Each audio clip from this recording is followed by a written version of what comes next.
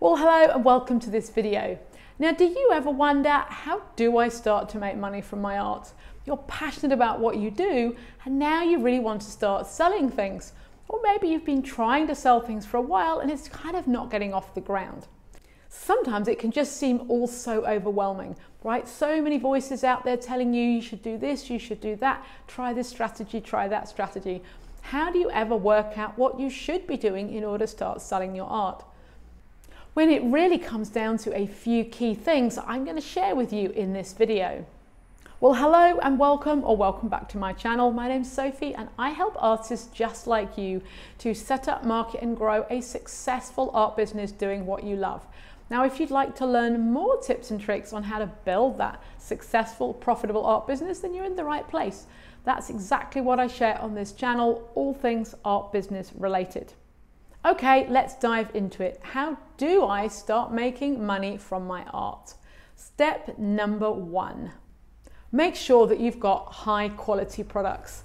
That might sound really obvious, but some questions to ask yourself are you really happy with what you've produced?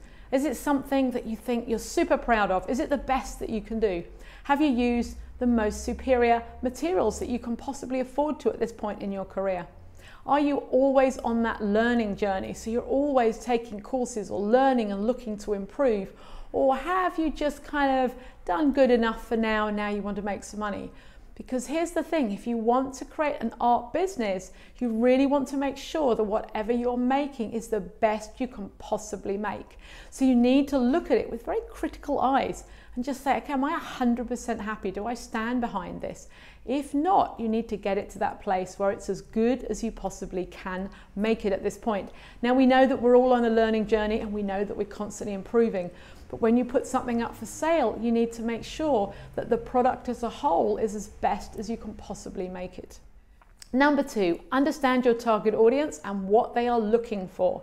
This is so fundamental. If you don't know who you want to buy your artwork or your art services, then it's a bit like throwing darts in the dark and hoping that something is going to stick.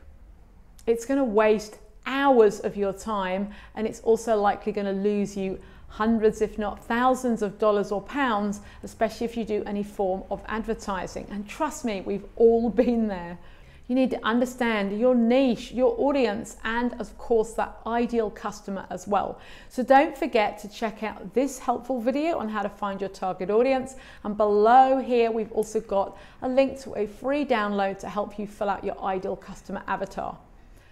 Okay, number three, make sure your work is priced to sell and sell profitably. Because if it's priced to sell, we want to make sure that of course you're making a profit. The thing to focus on when growing a business is profit.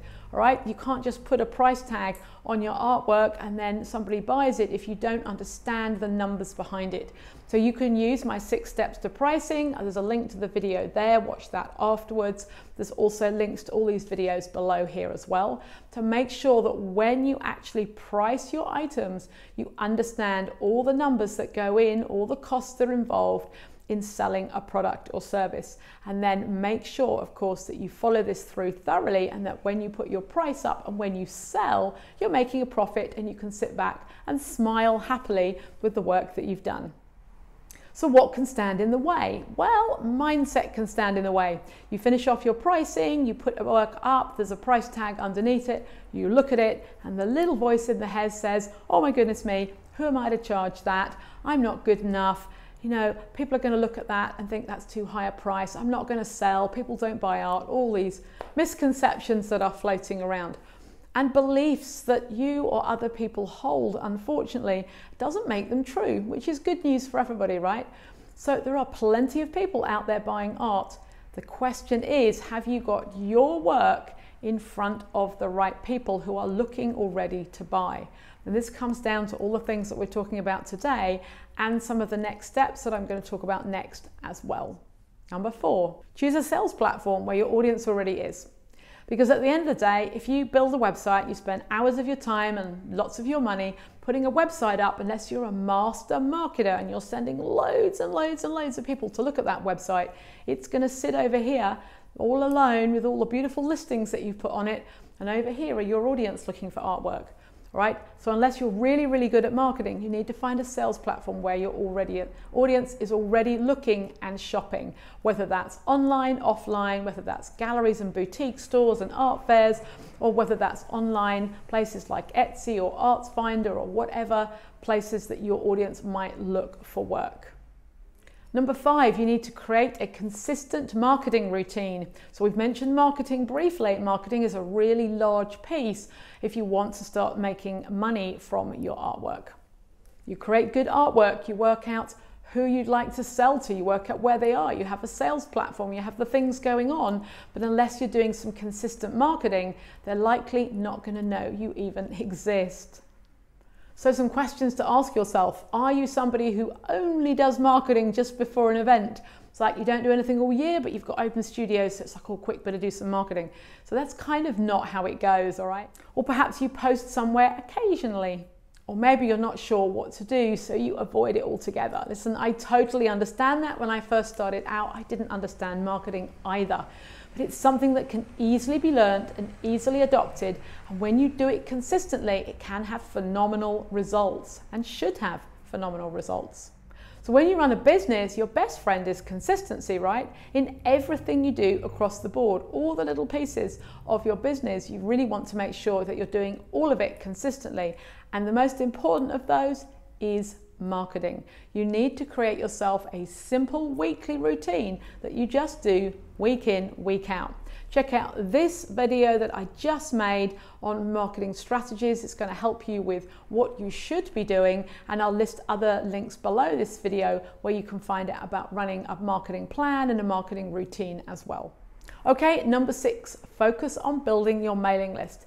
If you've been on this channel a while, you'll know that I talk about mailing list a lot. Why? It's the one thing in our business that we own, right? You don't own social media. You don't own all these other platforms that you might use for marketing. The one thing you do own is your mailing list. It's the most important part of your business. So therefore, in the marketing you do, you want to make sure that you focus on growing that mailing list and encouraging people off, say, social media onto your list.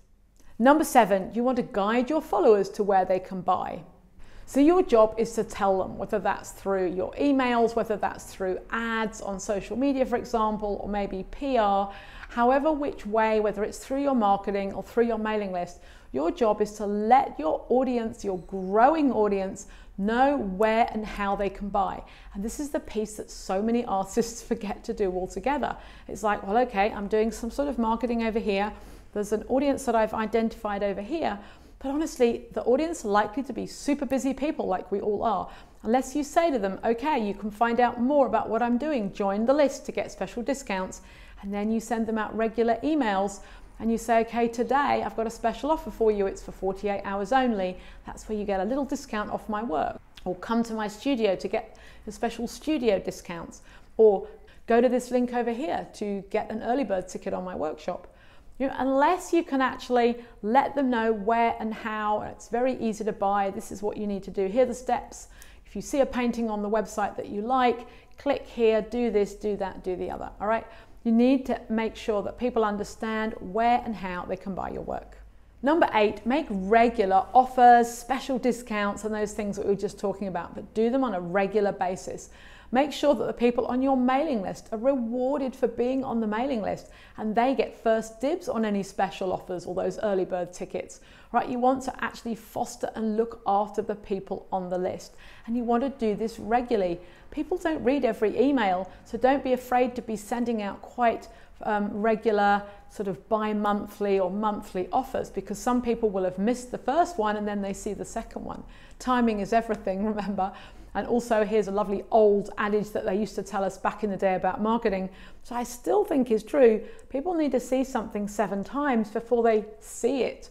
So don't be afraid to send emails, to put ads, to put posts. Your audience will only see maybe one of those things rather than all of it, okay? So don't be afraid about bombarding your audience with information. If they're the right audience, they would like that information, okay? They've joined your list because they love your work, and at some point they're going to buy something.